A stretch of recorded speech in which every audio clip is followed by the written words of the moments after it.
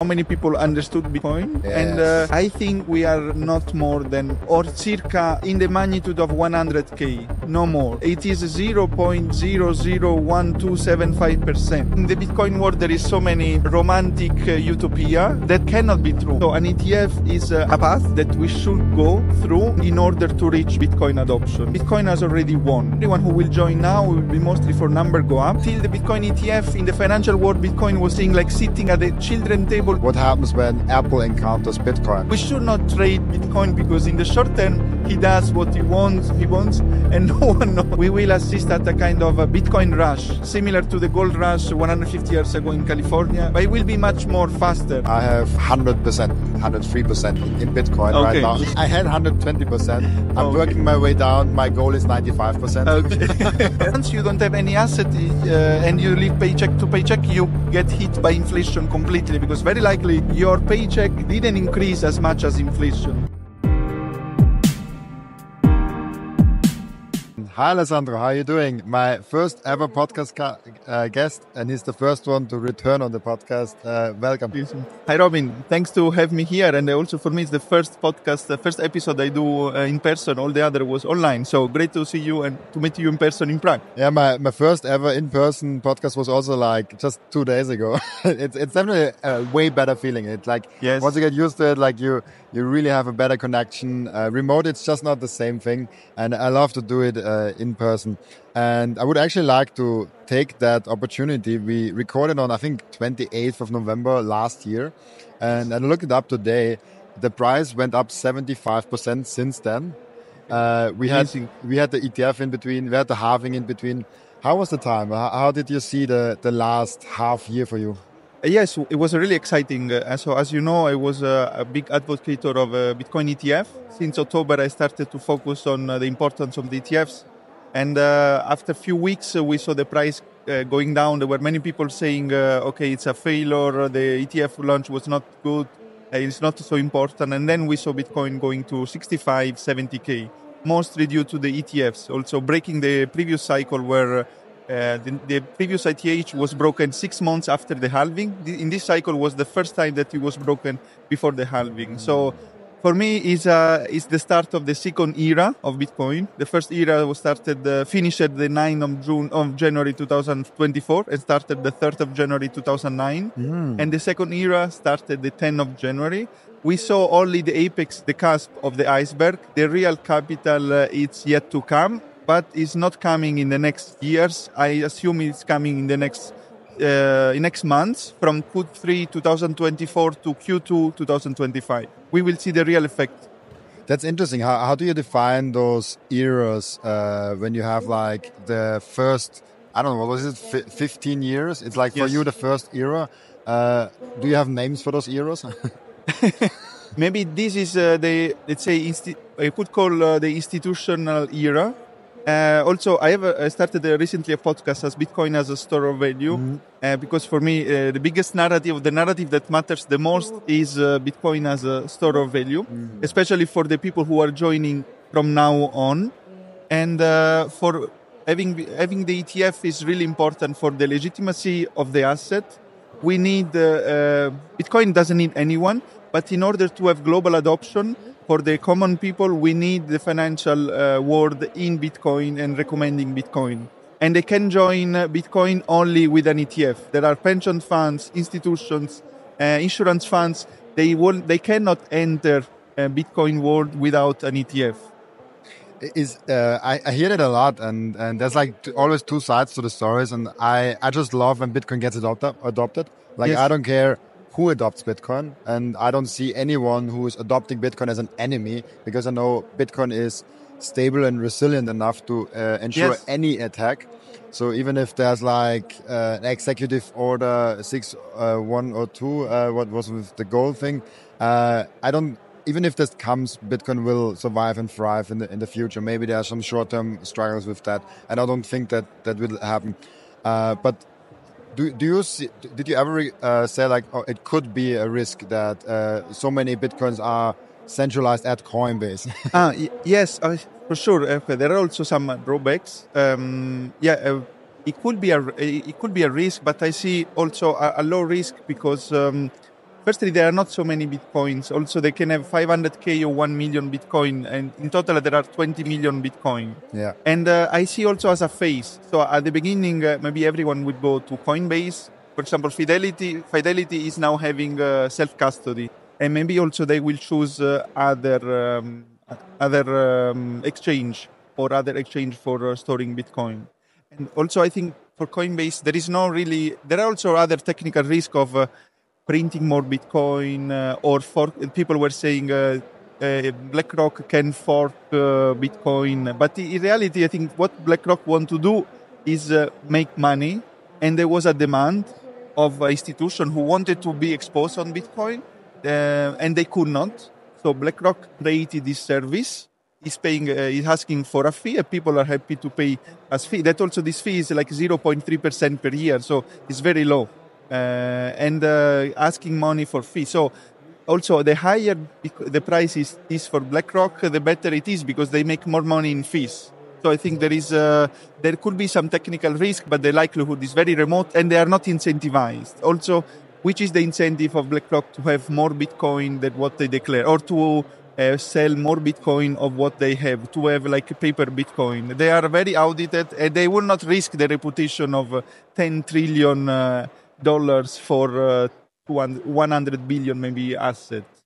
So. Yeah, and I had the podcast with Michael Seyr, and he even made the argument that the ETF is decentralizing Bitcoin because it's another player in the game. It's not only self-custody people. Like there's another player now in the game, and he talked about that like I think like 10, 15 minutes about that point. But that's an interesting comparison. Sure. Okay. Yes. See it like that.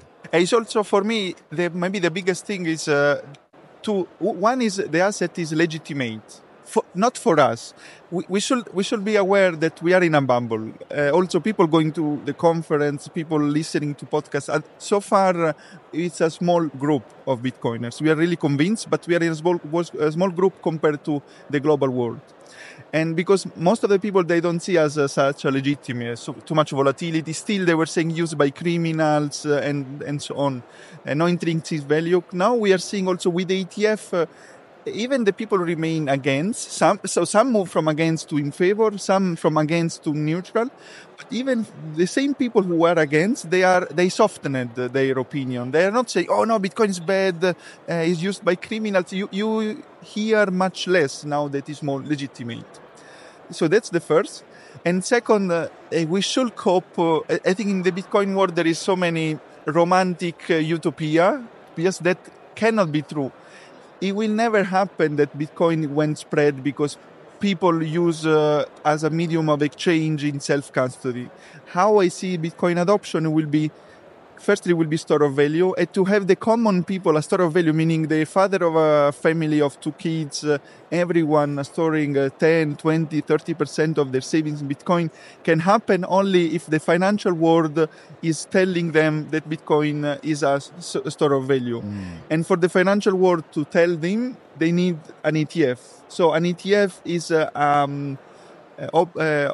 obliged, like a path that we should go through in order to reach Bitcoin adoption.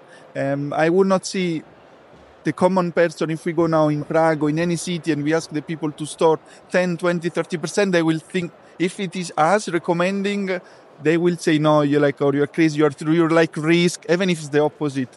It will happen when the financial world will tell, okay, 10%, 20% in Bitcoin is a standard position in a balanced portfolio. And you also chose the name for your podcast that is on X Spaces live and also then on YouTube the recording, which is really cool. Also the format that you are doing it, I never saw it done like that, live recorded onto the Spaces. And then I really love that you brought something new into the space. But you chose the name Bitcoin as a store of value. Yes.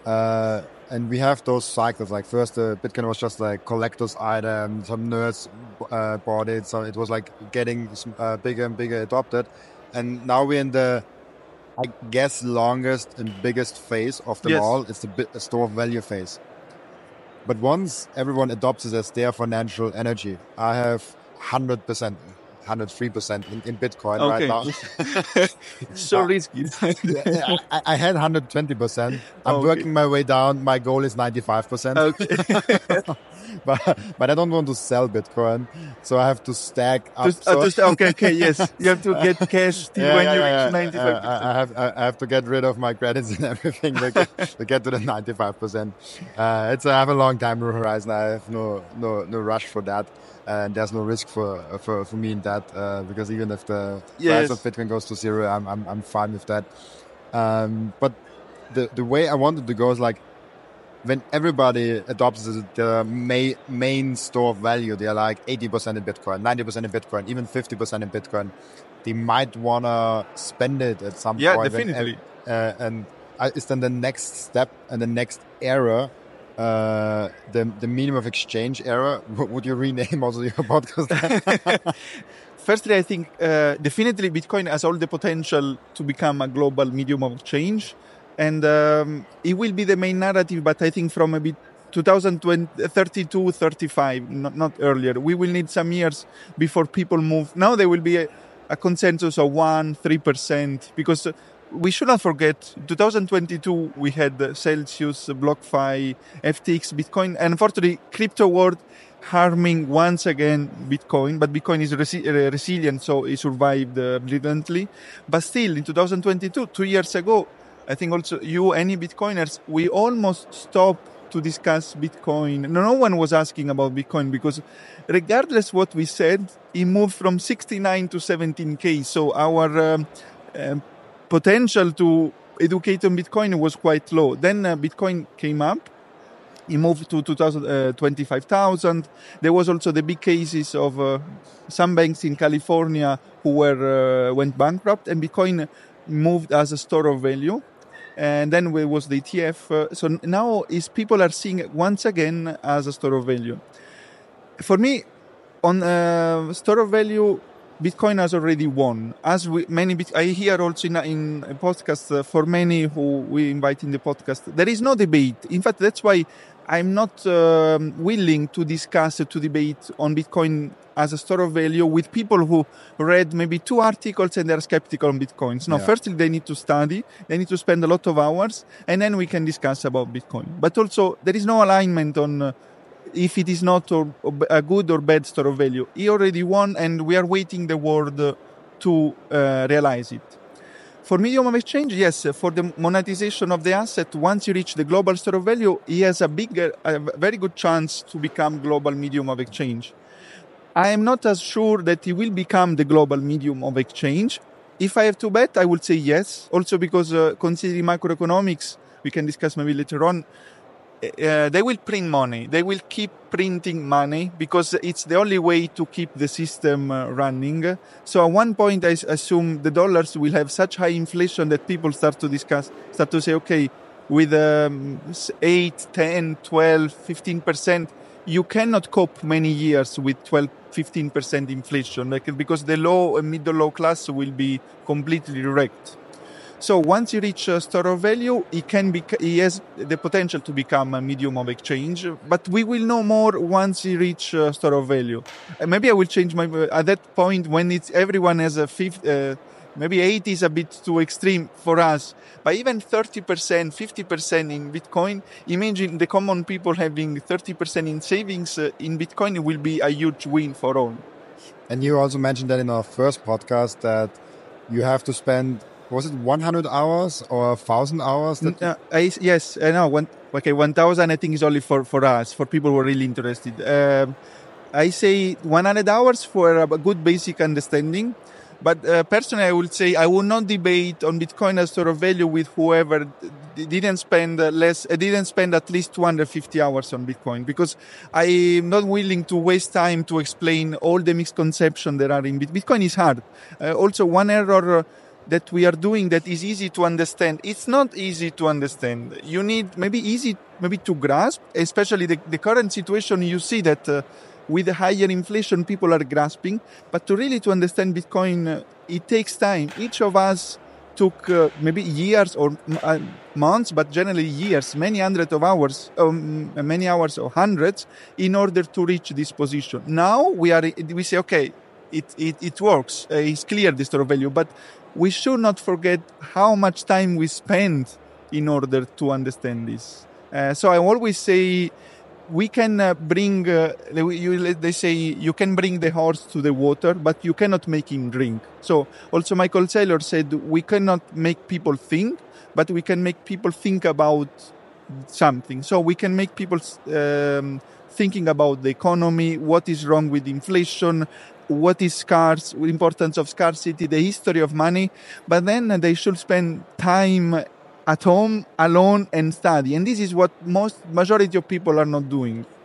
Will they ever, I think that most people will never really understand Bitcoin. It's just a really small minority, and the rest will just buy it because it's so obvious. Definitely. Satoshi Nakamoto says it's bloody hard to explain Bitcoin because it's nothing related to it. And every time when there is something new, most of the people are not able to get, because our human brain is really good in having incremental improvements. That's why also people in finance are not getting Bitcoin. They are very great they are very expert on the financial world, bond, stock, real estate, and for incremental improvements, they are the best to grasp it. But when it is a disruptive technology, a completely different technology, it's even harder for those who live in that world. And I think the most suitable comparison is with the internet. In the 90s, only few people understood the internet, and they were the people who were really studying the internet. Now, if we go around here, the conference, and we ask which is the biggest innovation of the last 30 years, everyone will say, almost everyone, internet, without even knowing. Mm-hmm. So in 20 years, when our children will be 20 years old, our future children, at that time, we asked which is the biggest innovation of the last 30 years. People will reply Bitcoin without knowing how it works. Also because it's not that I am an expert on internet. I use every day, but I know the value, but I don't know how it works. The difference is to be an early adopter, you should understand it. If you want to be a lag to adopt once everyone is adopting it, then there will be no advantage, not a big advantage anymore. So many people will buy it when it's safe, when the financial world will say, yes, go 20% in Bitcoin, there will be much less risk, or at least a perceived risk, because the real risk in Bitcoin, I assume, is quite low. The only problem is the price will be maybe 1 million. So, and they miss the big bull run. How do you see self-custody in that? Because for me, it's really, there are two sides in me. The one side is saying, Bitcoin will only be self-custody for a really small portion of people. Then there's also the thing where when you have Bitcoin self-custody, the transaction fees will be really expensive. And I talked with many people about that concept yesterday. Now, maybe what's the average transaction on the base layer of Bitcoin? I don't know, maybe 20 euros, maybe 100 euros, maybe 1,000 euros. But in 10 years, it will be 10x, 100x, 20x of that in euro terms. Maybe Satoshi terms will be interesting how it goes from there. But not everyone will be even able to transact on a base layer because it will be bloody hard and really... Yes, it also will take time because if 7 transactions per second... it's just it will be expensive. Yes. That's the main thing. How do you see a world... And then, that's what I was saying. And then there's the other side to it where I'm okay, but how many... when we started in the beginning of the email thing, everyone was saying everyone has to run his own email server, everyone will have his own email server. But now everyone has Gmail and those centralized things.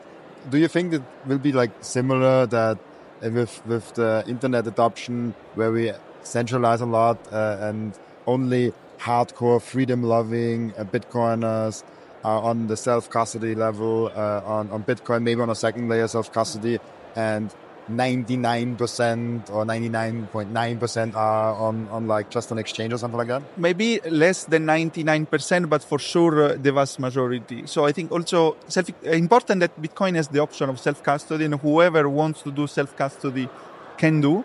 For me, also, I have my diversification is not on the stocks, bonds. It's only Bitcoin, but I also diversify in Bitcoin. So I have also some in self-custody and a portion also in custody. It's like I don't want to have all risk in one, so better to diversify. What I see in the future, firstly, the class from 2024 is completely different from the class of 2013, 15. Everyone who had very great sensibility on cyberpunk, freedom, sovereign individual is already in Bitcoin. So everyone who will join now will be mostly for number go up. And many of them will not want to learn self-custody, because it's also in the panel yesterday, self-custody versus ETF, they were saying self-custody is simple, but then you have to have the responsibility. You need to be responsible, and not everyone wants to be responsible of their money. What I see in the future, maybe not only the cyberpunk people really for self-custody, there will be them plus some more, because once Bitcoin is medium of exchange and it will be more spread, then also for Austrian School of Economics, when there will be more demand, then also technology will advance more. So there will be easier self-custody solution. So there will be more people. But still, the vast majority will use custodial, I will call Bitcoin banks, that are kind of institutions that at the moment don't exist yet. What I see also Halfini were saying, no, we will need Bitcoin banks, because it cannot be that everyone will self-custody, will have no KYC transaction. But I see this institution way better than banks. Firstly, they will not be fractional reserve banking, because Bitcoin you cannot print more. And secondly, they should give credit loan only if savers block this Bitcoin in their bank. So the whole Bitcoin will give the incentives to the bank to behave more in a way to have hard money. So the whole system will improve. And the biggest change of Bitcoin will not be that some people will have Bitcoin in self-custody. This is also a change, but the biggest will be to put the whole monetary system in a Bitcoin standard without fractional reserve banking and with loans backed by saving. This is the most important thing. If we have this, then our economy and our civilization will thrive. Amazing. And when we come to hardware wallets, like even now, yesterday, Matic Sak, the Treasure CEO, made a presentation and he brought up one statistics that I was completely shocked. Okay, interesting. He said only 2% of Bitcoiners right now are having self-custody hardware wallet. Okay, yeah. And I'm like, solely 2%? Only. Right now. Now, okay, right imagine now. the future. Okay, yes. And I'm like, imagine the future. Does this get better with better technology and it's easier to use? And maybe like self-custody, Seyr talked about on the podcast a little bit. Like, he's like, what happens when Apple encounters Bitcoin? And then they're thinking like, oh, I want my users to self-custody their Bitcoin. I want them to have self-custody devices, multi-signature devices on their Apple devices. There's an Apple Watch, there's an iPad, there's a MacBook, there's an iPhone. There are like 4 devices. Most Apple users have more than one Apple device. I see. I have 4. And you have 4 devices. You could have made a 4 multi-signature wallet with your Apple devices. So like, why not do that? And maybe that's the future where we just have like, oh, let's bring the Apple Watch has to touch the iPhone and then you lock your Bitcoin, something like that. Okay. Oh, yes. That could be an option. Interesting, this percentage of 2%. Yeah. But I think also people are saying how many addresses they are in the Bitcoin. And on this side, I don't think we need to only judge how many addresses we have in Bitcoin to judge the adoption. Because if a person in the West world has $100 100 euro or dollars in Bitcoin, is not really in the Bitcoin world. Yes, he has some Bitcoin. I think for adoption, also discussing with Croesus, once you're having like 5% of your savings in Bitcoin, or maybe let's say in the West world, 10,000 euro, then is like when you can incorporate this person in Bitcoin adoption, because I am sure many, they heard maybe in a meeting with friends or in a wedding from someone, and then they open an account and they have €50, and they don't touch anymore. I don't really consider this as a Bitcoin adoption. Oh, so like even if it's really like, because it's like really interesting to like how many Bitcoiners are there. Yes, it's an impossible thing to answer, because there are Bitcoin addresses where 1 million users are on there, because it's like an exchange or something like that. And then there are users, they are not on an exchange, but they have like 10 or 20 or 50 addresses for their Bitcoin. What's your best guess? How many Bitcoiners are we? In the world? In the world. And maybe, so assuming 5% for a location, maybe 5% or 10K, maybe 1 million in the world. Yeah. 1 million. But I'm more curious of how many people understood Bitcoin. Yes. And I think we are not more than, or circa in the magnitude of 100K, no more. It is 0.001275% of people who can really discuss, like we are discussing, as civilization, future of society, hard money, scarcity. People who can discuss this level, I don't think we are more than 100K. And we discussed that in our first podcast, and I brought it up. I don't know if I brought it up after the recording or we brought it up actually in the recording. I have a list on Twitter with Bitcoiners, and I collect them. Like when I see a Bitcoiner, I just add them. And I have now a little bit more than there. I think back then I had like 150 people. Yes, I remember. And now I have like 200-300 in there. So I got to know more people. More people came into the Bitcoin space. But I pretty know a lot of people. I really search through Twitter and see like who's in there, and I put them in. Like I really search hard. I'm not probably higher than that. I don't get everyone. Okay. But I think I have a good grasp of like actual Bitcoiners, like crypto people. When there's like Web3 in their bio or something, I don't add them. NFTs, I don't add them. But it's not a lot of people. And which is your threshold? How many followers? I delimited the threshold down. Okay. So I have now like 10,000 followers and down. Because even people with 1,000 followers or 300 followers, even them have nice tweets, and they might have futures. Like before, I had the threshold of 3,000 followers. Yes, makes sense. So like under 10,000 followers, I have like 156, like. You mean above 10,000? No, under 10,000. Under 10,000 followers, I have like 150 people in there. Okay. And then the rest 150 people are... I also have 150 people above that.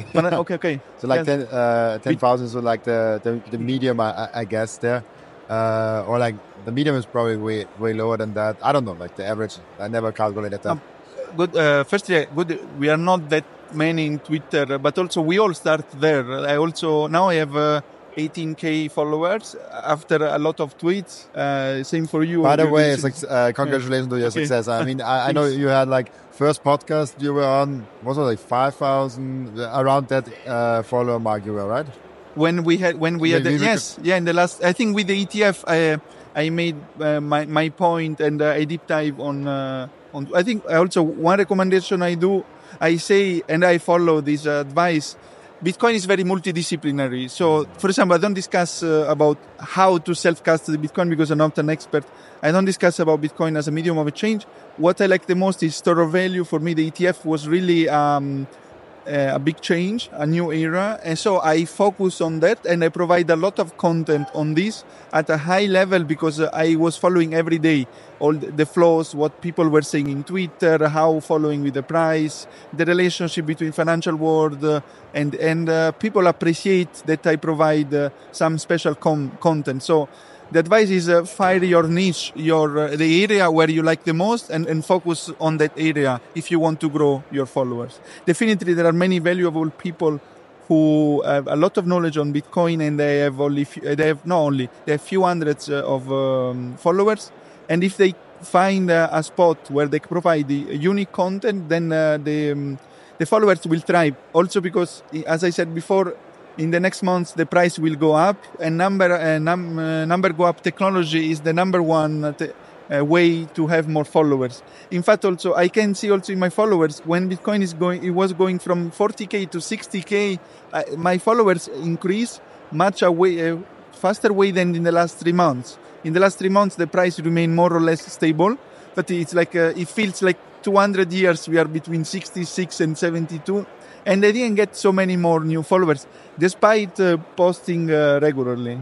Yeah, definitely. I talked with the Bitcoin exchange CEOs. I talked with the Treasure CEO yesterday. I talked with other content creators, and everyone is saying the same thing. Yes. When the price goes sideways, sales go down. Same, yes. When the price goes down or up, like it doesn't matter. The price just has to do something. Volatility. Then the actual Bitcoin price goes up. That's the actual like sales numbers of Treasure of Bitcoin only companies like 21 Bitcoin or something like that. They go actually up and do that because of that. And it's just the same with us content creators, because when the price does something, people are like, oh, what is that about? And they are searching on YouTube Bitcoin. They're more on Twitter. Yes, and many they heard you. They heard your podcast.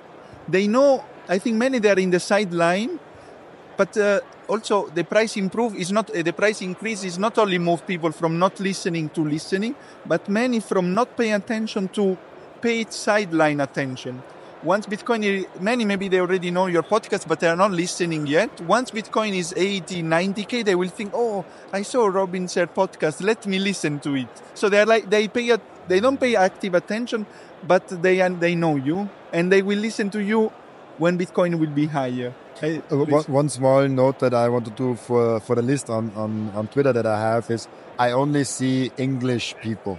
There are way more Bitcoiners that maybe only do Spanish content or maybe only do French content. Yes. They are not in my list. Okay. This is just a nuance that I want to give to the list. And it's not like there are only 300 Bitcoiners on Twitter and so on. There are probably like way more than that I don't even have on my radar. Then there are people that talk about Bitcoin but are not really in the Bitcoin scene. And then there are all the other languages. Because Definitely. English is just 10% of the world. Yes, but in Bitcoin, most of the literature on Bitcoin is in English. Yeah, is in English. In fact, when I speak also, I have also some articles and some videos in Italian for the Italian communities on Austrian School of Economics. But considering also that generally the people who are interested in Bitcoin are or Gen Z or millennials, they should make the effort wherever they're coming from. We're coming from the first world. If they want, they can learn an English enough to listen to a podcast or to read a book. They don't have to work in English or to live in English. So it will be great for them if they can also learn English, because what it is offered in German or in Italian or in Spanish, it's maybe 5% of the literature of what is offered in English. Also for Austrian School of Economics, there are several books, The Price of Time, another is The Ethics of Money Production, plus other books. I cannot recommend this to the local community because they are only in English. And we, on one side, yes, we need educators to spread in the local language. But whoever is interested in new technology, new thing, the original language is in English. Then if something is well established since years, then there will be translation in every language. But for everything that is new, also the internet, when it was new, it was mostly in English because it's the lingua franca of our world. Yeah, it's really interesting. I actually made the decision, because I'm natively German. Yes. But my girlfriend only speaks English with me. Okay. I speak now with all the guest English. Like 90% of my life is actually now English. It's sometimes even weird for me to speak in German. It's like it turned completely the other way around. Same for me in Italian sometimes. Also, some words sound weird in Italian if you translate. So I keep the word in English. Yes, definitely. And I made the specific choice to do it in English. And there was one aspect of it because the German Bitcoin community is really strong. Also, yes. There are so many great Bitcoin podcasters from the starting point with Nico Jilch, but there are so many also other 21 ones. community. 21 Zeitsprung, they are making it possible that we record here. Like the German speaking community is really strong. And then we also have the content creators like Roman Rehe with Block Trainer. We have Sunny Degree. We have other big people. And I just looked at the German market and the English market, and I was like, there are in both markets really strong people in there. So I don't have to fill a hole. Okay, yes. I can just freely choose whatever I want to do. And because if, for example, if there was almost no Bitcoin podcast in German and there was no good content creator in German, I would definitely do it in German. Because then I can provide real value to a really huge community of people. But as it is, there are so many great people. I don't have to be another great person though. I can be another great person also in English. It's okay for me.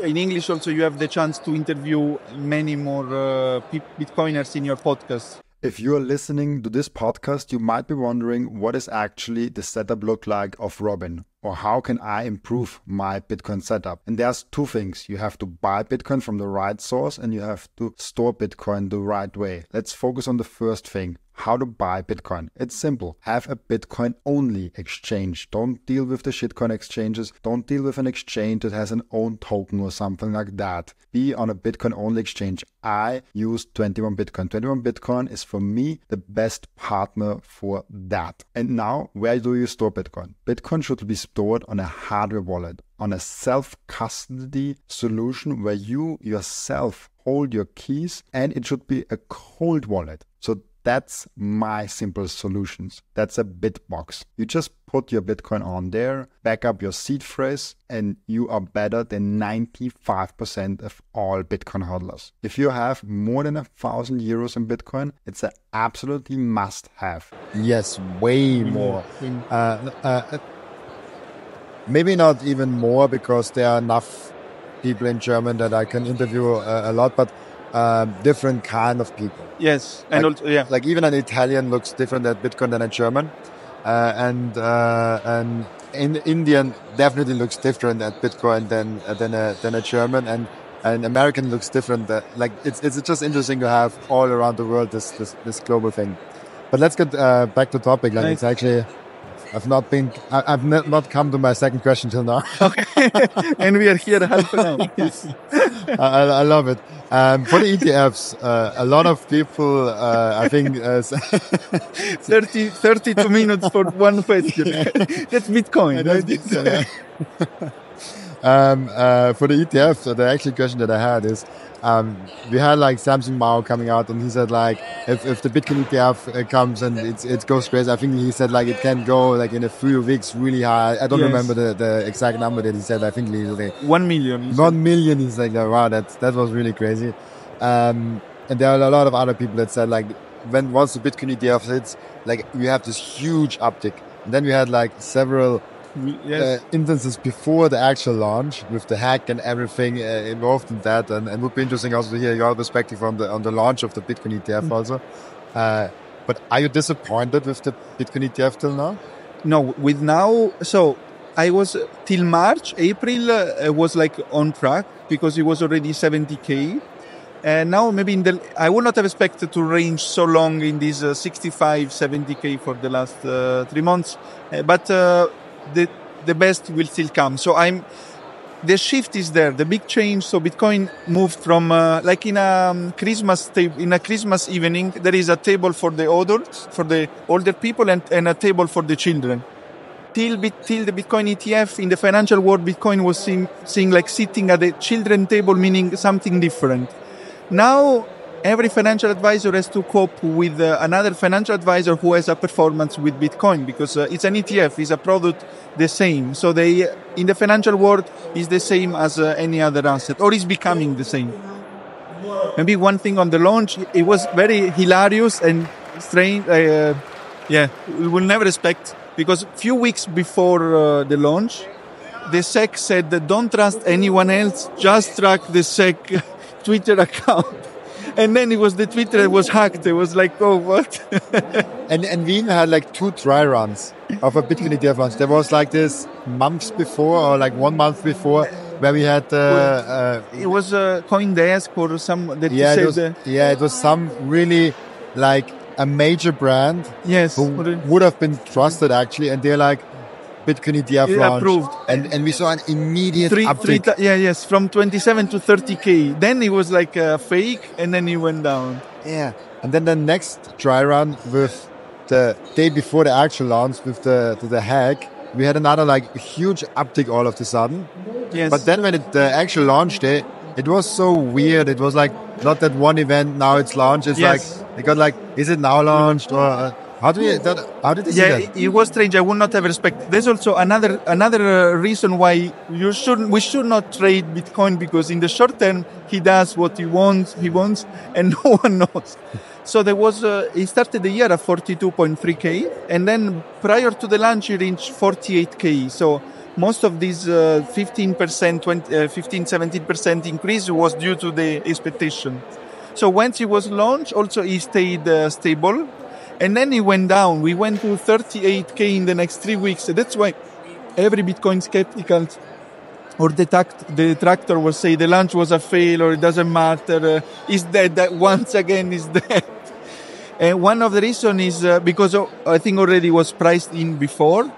And at one point it was 99.90% sure. And secondly, because this GBTC had 600,000 Bitcoin and decided to keep the fee very high, 1.5%. And that's why they start to sell even more Bitcoin than when the other were acquiring. And on GBTC it was kind of controversial, because it's also thanks to GBTC that we have the Bitcoin ETF, because they went to court against the SEC. And also when they won this cause is when Eric Balchunas and James Seyfarth increased their likelihood from 50 to 90%. Because also not only they win in a court, but the SEC didn't appeal. So they kind of said, okay, then we will have to do an ETF. So yeah, the first 3 weeks was weird when it was down, but then we started GBTC going a bit lower, and what was surprising was the flow keep coming after 3, 4, or 5 weeks. Eric Balchunas probably is the biggest expert of the world in ETF. He was asked how you evaluate after 1.5 months, how you evaluate Bitcoin spot ETF launch from 1 to 10, and he said 10. Of these 10, 9 because it was of the launch, but it was the 10 because after 3, 4, 5 weeks the flow was still coming high. And that's why we saw from 40 to 73k. We had 73k in early March. And we were all pumped, okay, we go to 80k, maybe 100k before the halving and so on. And now it's ranging since some months. I think since 3 months it's around 66, 73. I would have expected to break this level earlier. But I think the reason is most of the Bitcoin investor in ETF investor are still from retailers. Institutions, they know that the windows is open. Now they're paying attention to Bitcoin, but they need to do this due diligence. Insurance funds, pension funds, mutual funds, is not like a retailer that they think 1 or 2 days and then they invest in Bitcoin. So they will take some time, but also this time will not be that much. I think it's measurable in months.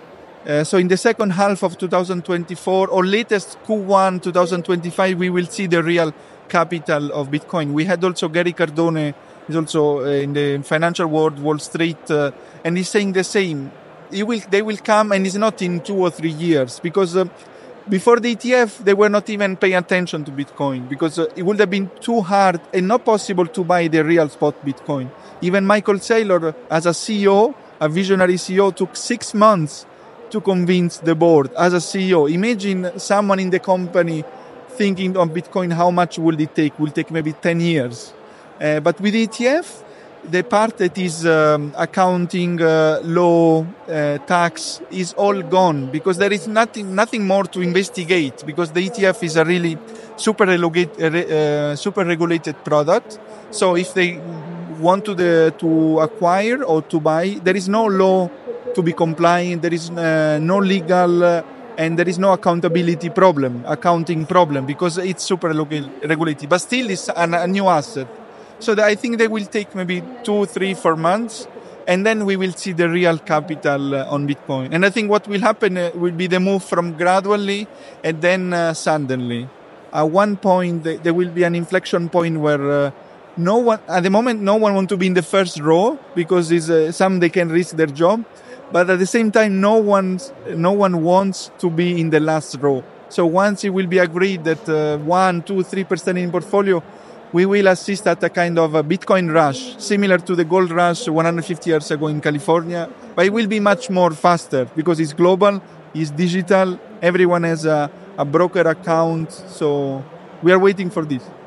Do you have price predictions yourself for like 2024, 2025 for the upcoming bull run, where you're like, this should be the like the minimum where like Bitcoin should reach? I mean, it's impossible to say. First of all, like that's why we're not trading it.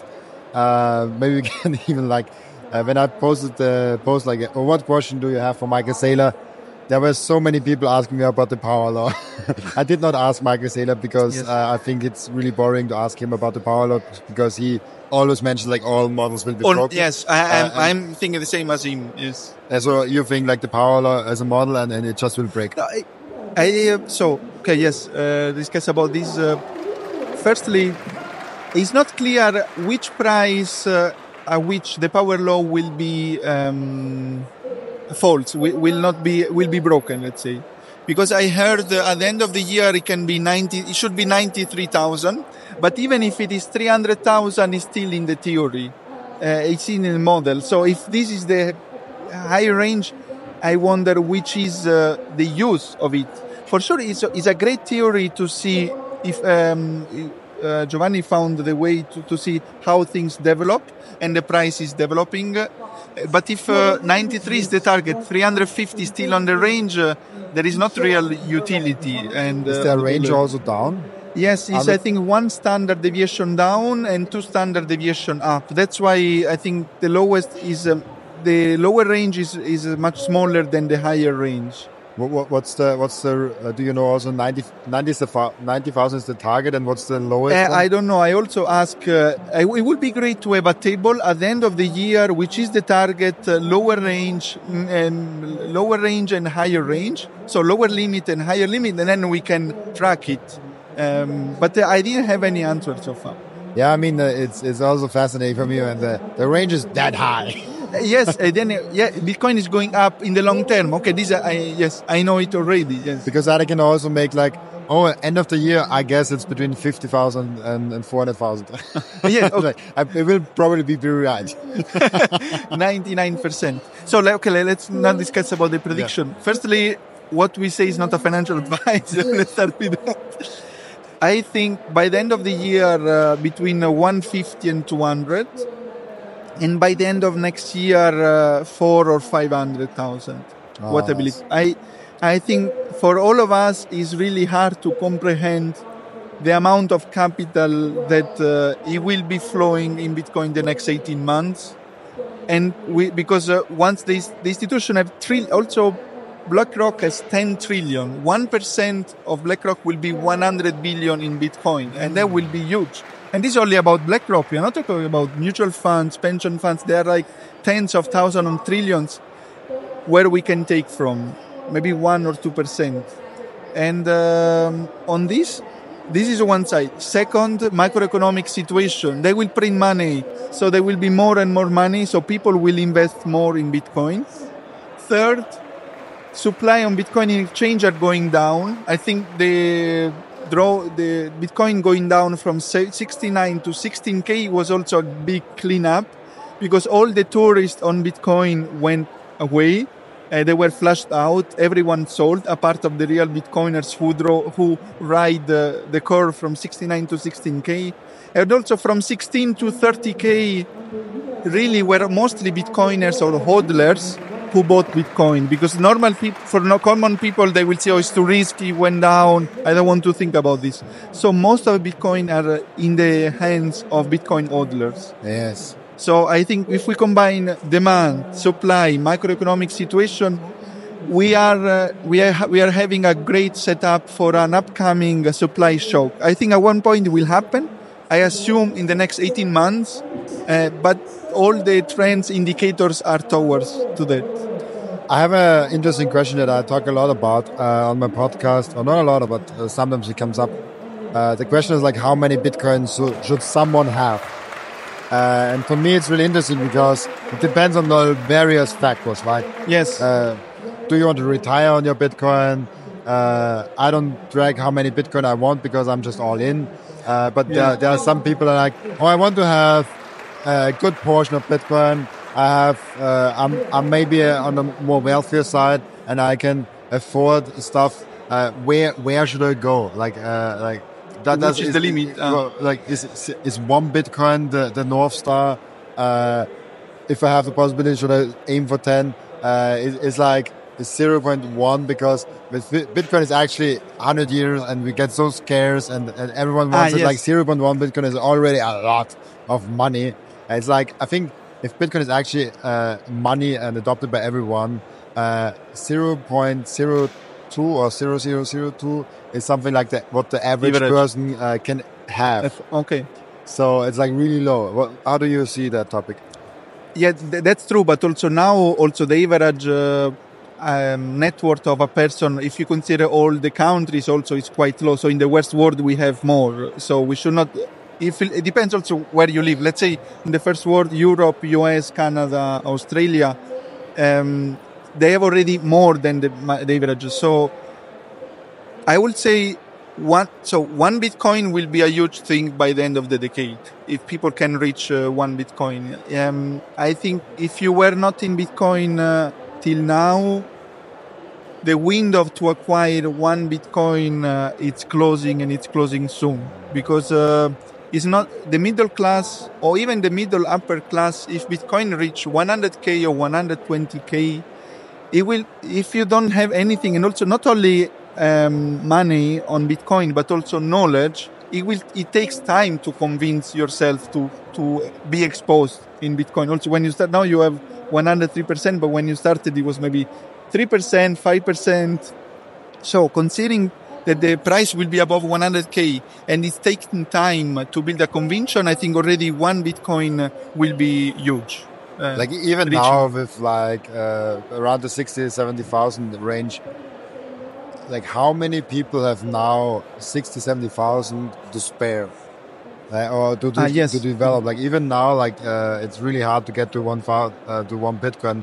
And if it's like doubles from here, which you can easily do till the end of the year, or like when something or happens, in 12 like months, even in like 1-2 months, or in 1 month, sure. Yeah. So it can easily happen. Not saying it will happen, but it can easily happen, which is interesting. And so like even one Bitcoin is like this North Star that will be really rare. And I think like in the future, a whole coin, huh?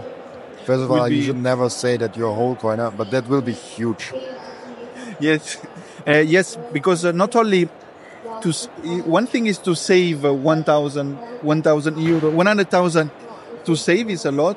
But second, also to build the conviction to be very exposed in Bitcoin, it takes time. It cannot be done in 1 month. A person cannot move from not having anything to have 70% in Bitcoin. Also, the education, the current education is buy a house, repay the loan as fast as possible. But I don't think it's the right thing. So for sure, buying a house, you avoid the rent. But if buying a house, it brings you so much more costs, because it's not only the loan. When you own a house, you have the maintenance, the property taxes. Then you spend more money on the house, and also many people they want to repay the loan as early as possible. So they prevent themselves to invest. If they are maybe. I know that also Bitcoin is a lot of owning. But if owning something costs you so much that you cannot invest in Bitcoin, maybe it makes more sense to keep renting. Well, renting, you don't have the risk of any big issue to pay, you don't have a loan to repay, so you can invest in Bitcoin. And maybe buy a house when your investment in Bitcoin will be higher and higher. One option, also, I'm not so early in Bitcoin. My average price is around $30,000.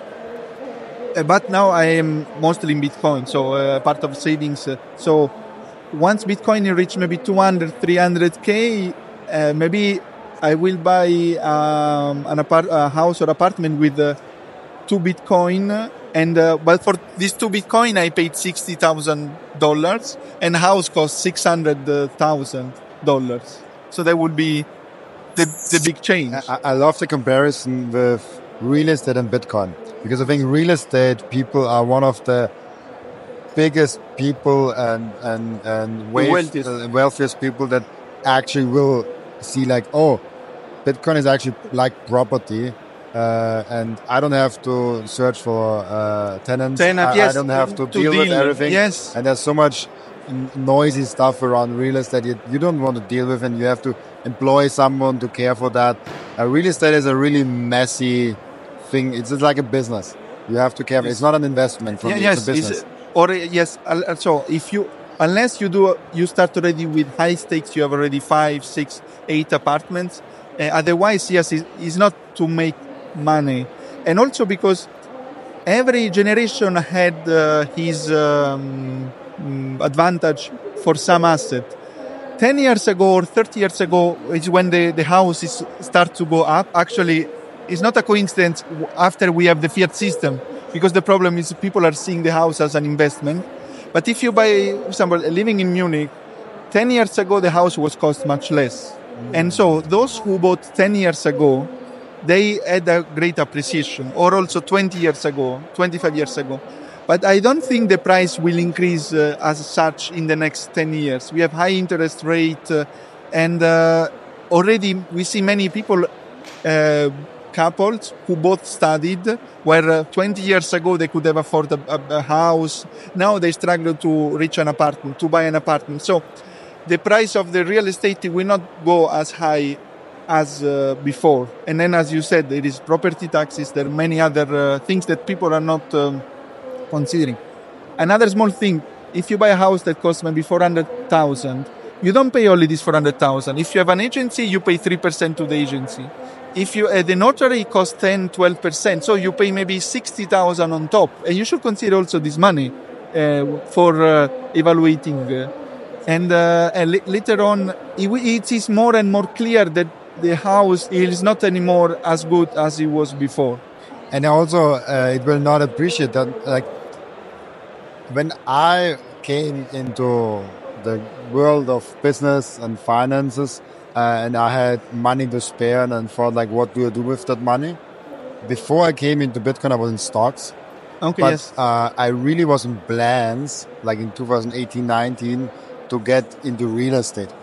I was like, I want to buy my first rental property. And Bitcoin disrupted that plan. Because I was like, why should, I really researched deeply. What does it mean to own a rental property? What work do I have to do? What do I have to care for? And I made all those lists and all those documents and research things. And I was like, there's a lot of work. But yes. I like it more than stocks. And then this Bitcoin thing came along, and I was like, oh, that's actually like property. That's actually like digital property that you can own. You don't have to have at all real estate property. You can have a digital property in cyberspace, and I love that comparison. That sure. I think Michael Saylor made it popular. I don't know if someone else said it before, and I love that. Yeah. Yeah, Michael Seyr also said several good definitions. Digital, one is digital good overall, but also digital energy, because it allows us to save our energy in something that doesn't inflate, so it's not devaluated. But for sure, yes, you can own Bitcoin, and it is scarce. Also, the houses that appreciate the most are the one on the beach, for example, in Miami or in New York, Manhattan, because it's scarce. And Bitcoin is the ultimate scarcity because it's finite. So that's also a great comparison. Absolutely. And before we come slowly to the end routine, yes. I have one more question. How do you personally see inflation rates and the macroeconomic sides of things? Is there a metric where you look at that's the inflation rate I look at as the hurdle rate? For example, I like to look at the S&P 500. I like to look at maybe real estate prices on average in certain areas. is there anything where like that's the inflation rate I go to? And how do you see more? Because I think you mentioned it before. You want to talk a little bit about the macroeconomic side of things. Yes, so I think S&P 500 and the price of the house is the real indicator of inflation. Also, Michael Saylor in Prague last year made a point on this, and in average is between 6-7% per year. And this is not because the value is more, but because they printed more money. Not only stimulus check, but interest on debt and all the rest related topic. So I think the real inflation it's more than the one that the CPI is mentioning. That said, also with the oldest way how we measure inflation, CPI in the 70s or in 80s, it will be much higher. It will be instead of 3%, it will be at 5-6%. Also these years. And secondly, also inflation by default is very hard to really measure, because our humans have human action. We have different desires. What we like 10 years ago, we don't like now. Something that was in the bucket 10 years ago is not in the bucket now. Some things they become more cheaper. They become cheaper. So it's also by default there is not really a quantitative number. But assuming the price of S&P and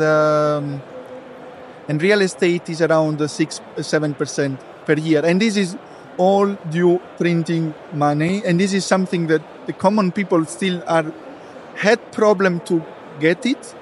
Now, in the last 2 years, they grasp that there is a problem, because so far inflation was 2%, like in the last decade, between 2010 and 2020, inflation was lower.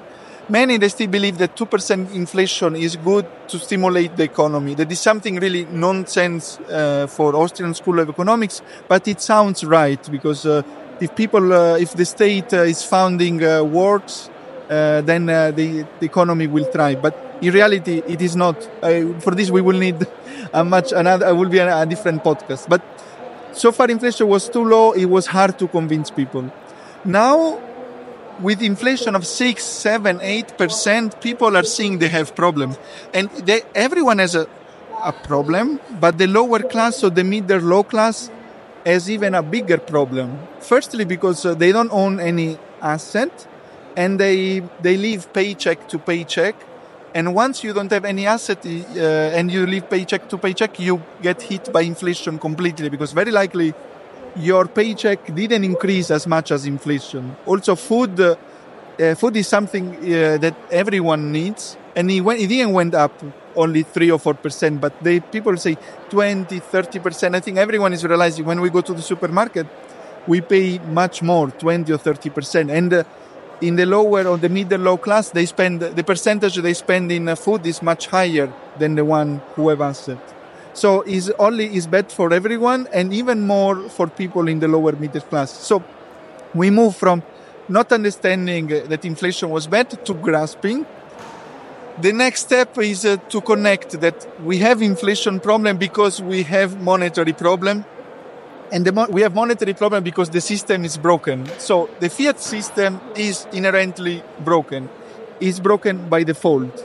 And this is something that only very few people understand. Whenever you give that, I read several books on Austrian economics.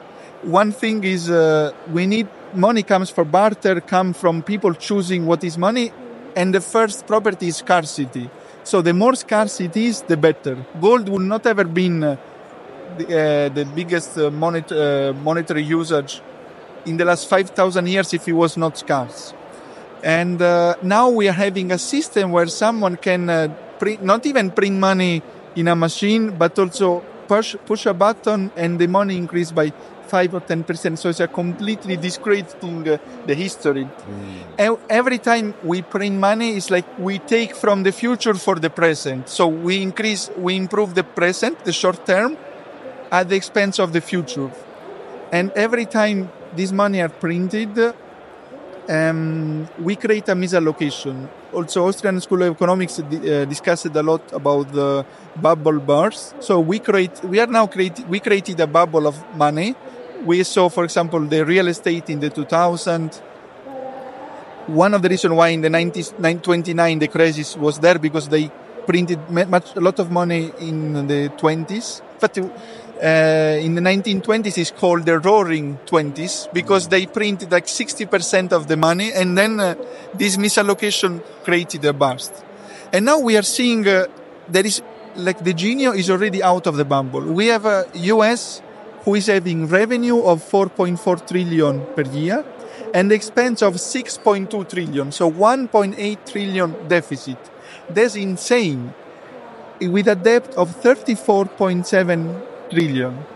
If we apply this amount, saying a person is earning 44,000 and is spending 62,000 per year, and he has a debt of 340,000, we will all think this person is over. He should declare default because he will never make it. But for the state, we say no, we are keep going. And the only solution is printing more money because let's assume that we are a politician. What will you do?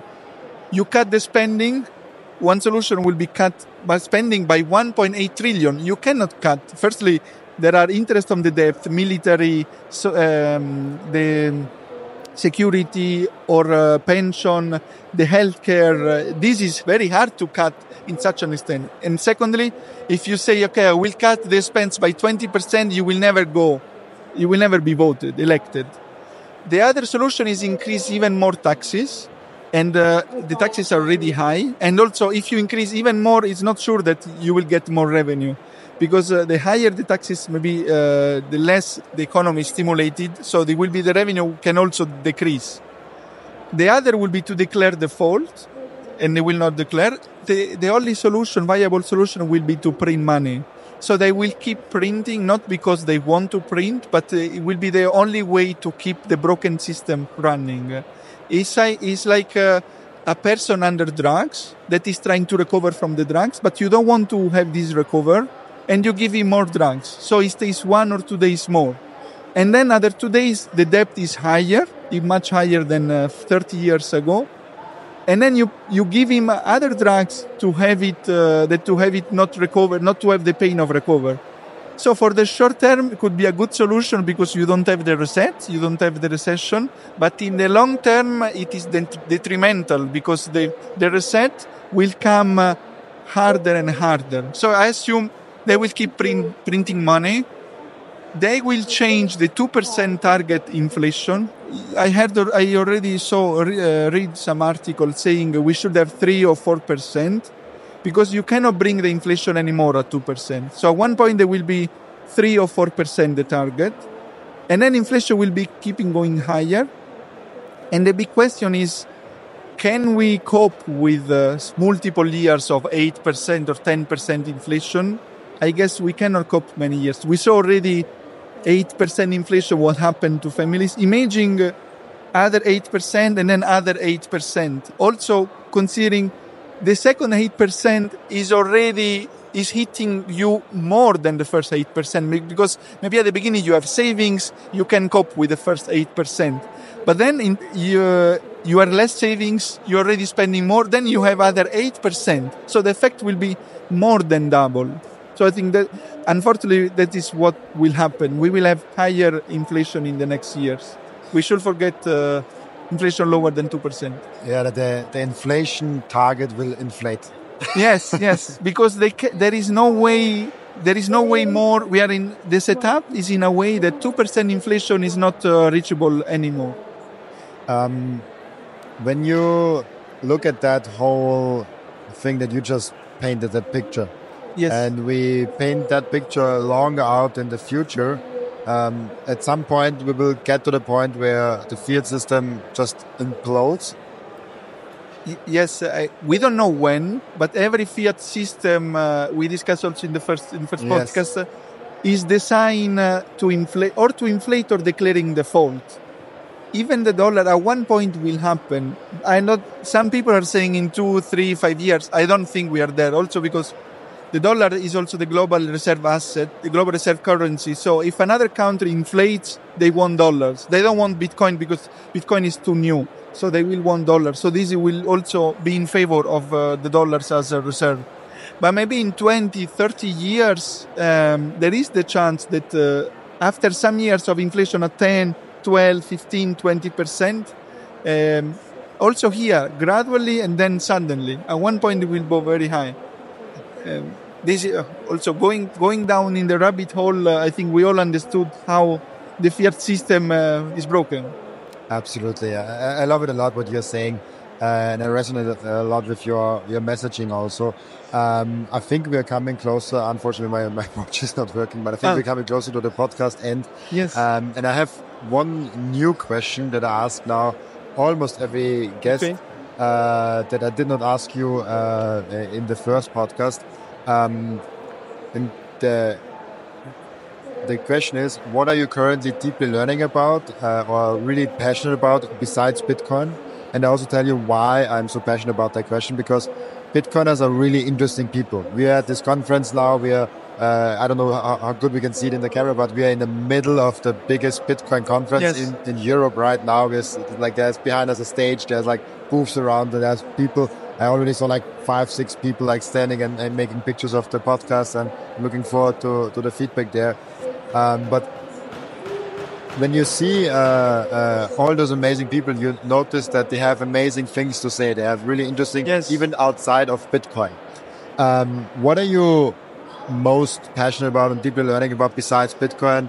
And so we can learn from each other.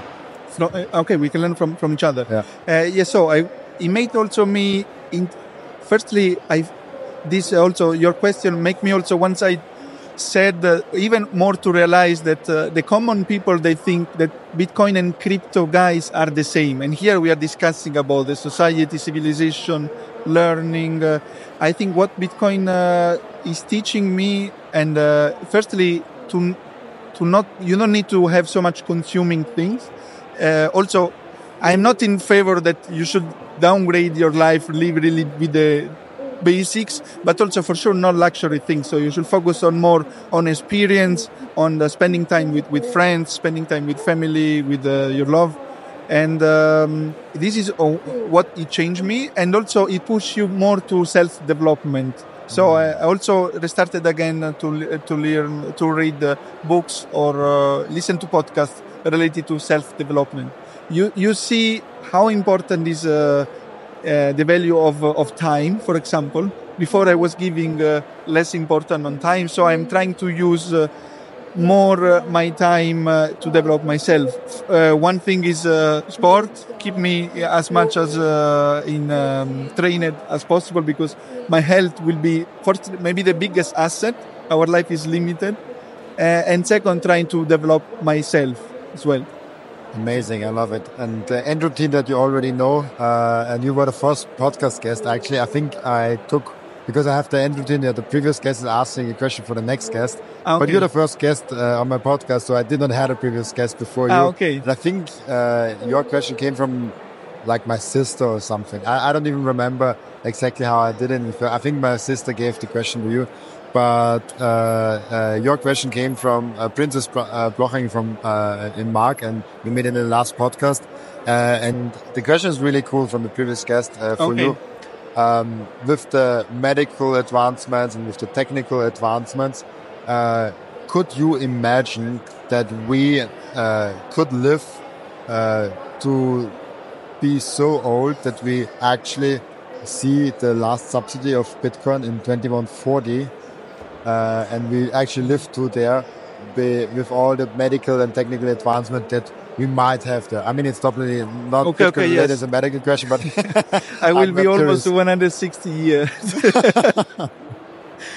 I don't think so. Several studies saying that whatever we do, there is a cap at 120 years. So it's like similar to the supply of Bitcoin is capped.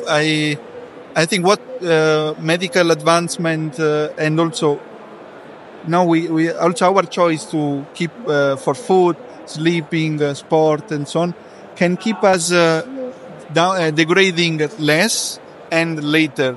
But after 80 or 90 years old, the likelihood to have any pathology it's quite high. So for me will be I don't think we will reach. There will be the chance. The cap is 120, but I would be happy if I arrive at 80, 85, or in a good state, considering that age, that I'm still can do everything by myself. I don't think we will have the chance to run. It will be good to see the last subsidy of Bitcoin. We will definitely make a podcast then. It will be a bit slower. Maybe we talk like... maybe we talk a little slower. It will be like 2-3 hours long, but we get only the first 10 minutes in there. Yes. Perfect then. Before I let you go, where can people find you? Where can people ask you questions? Where can people see more about you? Yes, so firstly, two contacts. You can find me in X, where I'm very active, especially as Bitcoin, for sponsoring Bitcoin as a store of value. Alessandro Ottaviani, my alias in in X is Alex Otta BTC. And then we have with Francesco Madonna, we are hosting the podcast Store of Bitcoin as a store of value. You can find in the website www.storeofbitcoin.com. So in these two. But also in my X profile, there is also the link for the website. We have not only the podcast, but also the articles I wrote, the educational video I made it before, plus recommended material. I have like 20 books recommended, a lot of articles, a lot of podcasts as well, your podcast as well. And so the material is there. If the people are curious, there is plenty of good material to learn from. Amazing. Thank you for being on, and for everyone listening and watching, thank you for watching, and I'll be back tomorrow with another episode. Bye-bye. Thanks, Robin. Thanks to have me. It was really a pleasure. And see you maybe in the third series of Bitcoin, Robin Bitcoin podcast. I love it. Bye-bye.